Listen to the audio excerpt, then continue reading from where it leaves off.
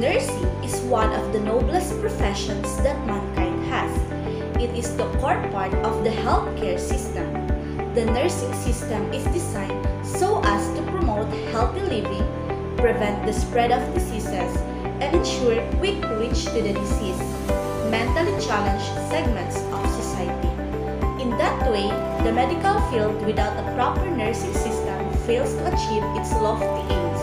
Good day to each and everyone. I am Crystal Jade S. Busmian, and for today's video, I'm going to discuss with you the roles and functions of a nurse and the advanced practice roles for nurses in maternal and child health. So, let's discuss first the roles and functions of a nurse. There are 10 roles and functions as a nurse, and these are the caregiver, the communicator, the teacher, the client advocate, the counselor, the change agent, the leader, the manager, the case manager, and the research consumer. The role of the nurse, I love when people ask me that question. It's like a million different things. I am sometimes the mom of patients. I am their emotional support. You're the hand to hold when things are getting really hard. We're superheroes. You're a friend. You're a therapist. You're really everything to your patients and to their families. People don't really understand the complexity that nursing has evolved into. In the nursing and medical field right now, it's more of collaboration. We're the ones pulling all members of the team together. Let's talk what's going to happen today. Let's talk about what you need. Let's figure this out. We're going to do this together. It's holistic, it's bedside manner. Kind of at the gateway to many of aspects of patient care. I try to always be the advocate for my patients, to be that voice if they don't feel like they can speak up. We're at the bedside, so we have that advantage of knowing exactly what they need. Nursing gives you the opportunity to take care of someone in a way that no one else does, to go deeper than other professions. That's our essence, right? We're there to be that compassionate ear. It's going in and saving a life. It's incredibly rewarding, satisfying, every superlative I could think of. The caregiver role has traditionally included those activities that assist the client physically and psychologically while preserving the client's dignity. Caregiving encompasses the physical, psychosocial, developmental, cultural, and spiritual levels. Communication is an integral to all nursing roles. Nurses communicate with the client, support persons, other health professionals, and people in the community. In the role of communicator, nurses identify client problems and then communicate this verbally or in writing to other members of the health team. The quality of a nurse's communication is an important factor in nursing care. As a teacher, the nurse helps clients learn about their health and the healthcare procedures they need to perform to restore or maintain their health. The nurse assesses the client's learning needs and readiness to learn, sets specific learning goals in conjunction with the client, enacts teaching strategies, and measures learnings. Client advocate acts to protect the client. In this role, the nurse may represent the client's needs and wishes to other health professionals, such as relaying the client's wishes for information to the physician.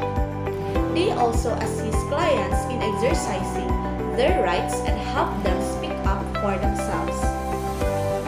Counseling is a process of helping a client to recognize and cope with stressful psychological or social problems, to develop improved interpersonal relationships, and to promote personal growth. It involves providing emotional, intellectual, and psychological support.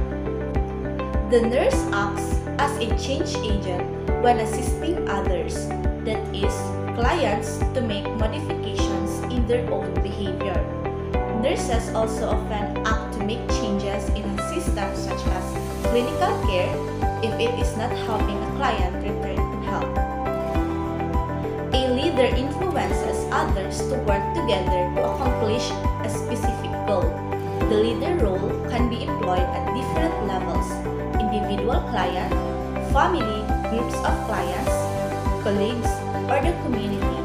Effective leadership is a learned process requiring an understanding of the needs and goals that motivate people, the knowledge to apply the leadership skills, and the interpersonal skills to influence others. The nurse manages the nursing care of individuals, families, and communities. The nurse manager also delegates nursing activities to ancillary workers and other nurses, and supervises and evaluates their performance. A case manager is a graduate level nurse who supervises a group of patients from the time they enter a healthcare setting until they are discharged from the setting, or in a seamless care system, into their homes as well, monitoring the effectiveness, cost, and satisfaction of their health care. Case management can be a vastly satisfying nursing role because if the healthcare setting is seamless or one that follows people both during an illness on their return to the community, it involves long-term contacts and lasting relationships.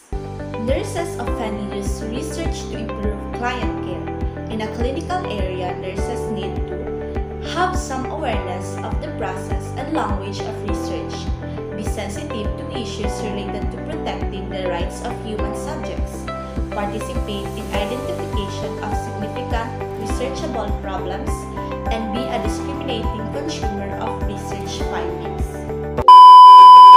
And today, let's go further for the advanced practice roles for nurses in maternal and child health. They provide individual care and monitoring and run educational programs to assist parents and enable them to develop supportive social networks. Maternal and child health nurses support the health and development of children from birth until school age and their parents. Hello, I'm Reggie Elam and I'm an advanced practice registered nurse. Hi, I'm Pat Coyne. I'm an advanced practice registered nurse. Hi, I'm Jessica Jordan, and I'm an advanced practice registered nurse. Hello, I'm Kevin Briggle. I'm an advanced practice registered nurse. First, we have the clinical specialist.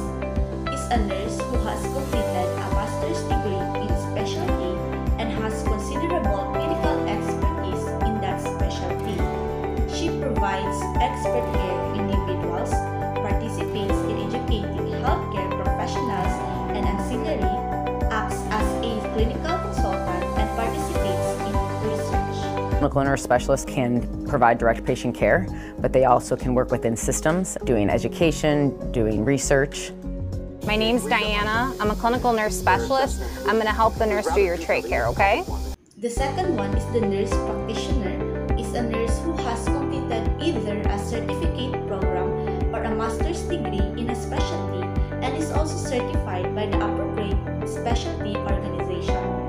She is skilled at making nursing assessments, performing PD, counseling, teaching, and treating minor and self-limiting illness. And the third one is the nurse midwife. A nurse who has completed a program in midwifery, provides prenatal and postnatal care, and delivers babies to women with uncomplicated pregnancies, either independently or in association with an obstetrician. The nurse midwife assumes full responsibility for the care and management of women with uncomplicated pregnancies. Nurse midwives play a large role in making birth an unforgettable family event as well as helping to ensure a healthy outcome for both mother and child. The midwives are involved in the care of women surrounding childbirth. We very much feel that midwives can be the primary provider for many of these patients. Working in collaboration with a physician group. Thank you. That was great. You are gorgeous. I mean, we didn't. The fourth one is the nurse anesthetist, a nurse who completed the course of study in an anesthesia school and carries out preoperative status surveillance. CRNAs are one of the largest providers of anesthesia in the state of Ohio, primarily working in our OR settings, our ambulatory care settings. Anytime anesthesia is used, they're providing it. Now, Pat, I want you to start taking some deep breaths. The fifth one is the nurse educator, a nurse usually with advanced degree who teaches in clinical or educational settings, teaches theoretical knowledge, clinical skills, and conduct research. The sixth one is a nurse entrepreneur, a nurse who has an advanced degree and manages health-related business. And the last one is a nurse administrator, a nurse who functions at various levels of management in health settings, responsible for the management and administration of resources and personnel involved in giving patient care. Future is just limitless in the areas in which advanced practice nurses are going to work. I think things are going very, very well. This is true at the Cleveland Clinic, and it's definitely true nationwide. The nursing is a profession of care, diligence, and responsibility. It is regulated by predefined core values and professional ethics. The best nurse is one who is driven by passion, integrity, sincerity, care, and social responsibility. And that would be all. Thank you for watching.